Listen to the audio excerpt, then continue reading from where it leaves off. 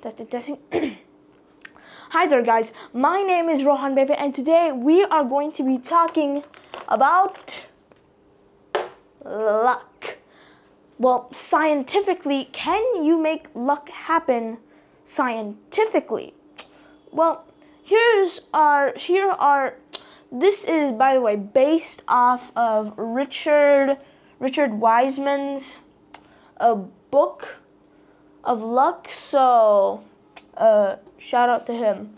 So, this video is going to be saying the 4 different types of ingredients that is needed to use luck. Well, scientifically anyway. Richard here has studied for decades and has apparently cracked the code to how to get luck. And it is not with the power of the cosmic dice or whatever, anything like that. Nah. It is because of your personality and your character, you know, the behavior, the things you do, that kind of stuff. That's what influences luck. But what are these? Well, there are 4 in total, okay? Let's first start with the first one, noticing opportunities. So let's put up an experiment Richard did. He took 400 people, split them into 2 groups, asked each of them which ones are lucky and which ones are not. Then they conducted 2 experiments. The first experiment showed them reading this newspaper, and he gave a simple task. He said to count how many photos are in the newspaper. So the people who said they were unlucky took about 2 minutes to find the answer, while people who are lucky found it immediately. Let me give a few seconds on why. That's correct. It was because on page 2 of the newspaper, it said on the second page, stop reading, the number of photos is 43. Because unlucky people tend to miss it, while lucky people mostly found it immediately. Here's another experiment. Okay, so they put up a group of people, and they put up a computer, and it showed this white screen and a dot that kept on bouncing. The rules were simple. Stare at the dot, okay? And periodically, sometimes, some bigger black dots would appear. Most of the people always saw them. But then they put another group up, and they waged like a few dollars around, okay, some money. That made the person like anxious, right? And they did not notice it that much as in the first group. So that led to Richard saying that most likely anxiety also changes the probability of luck, as the more anxiety you have, the less tendency to notice opportunities. Well, while keeping calm and focused, you can find opportunities to be, you know, that kind of stuff.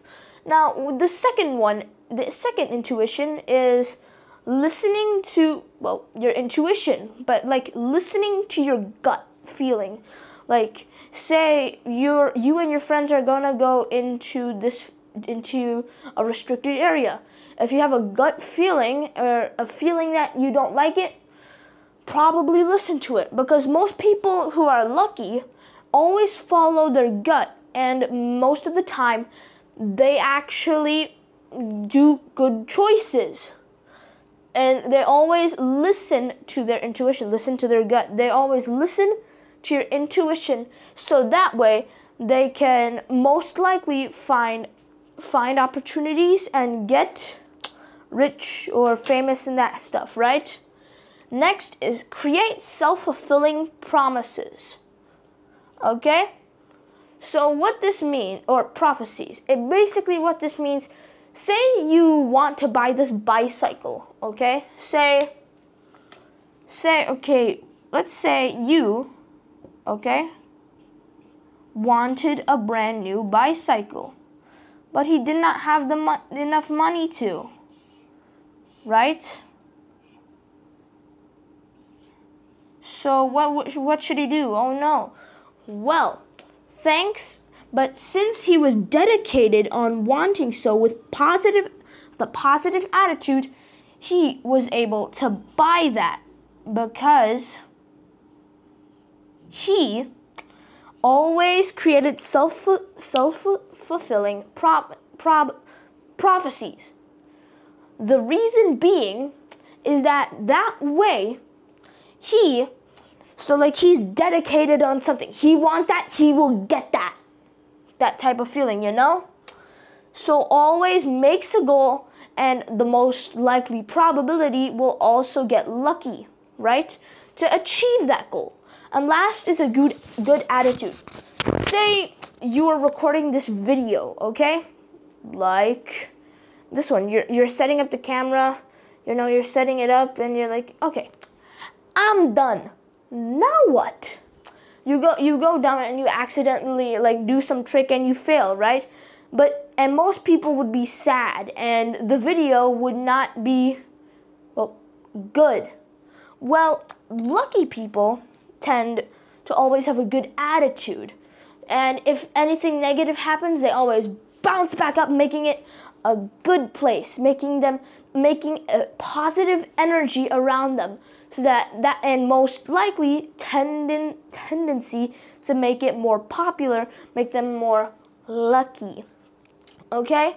So the 4 pieces of scientific luck is noticing opportunities, listening to intuition, create self-fulfilling prophecies, and always have a good attitude.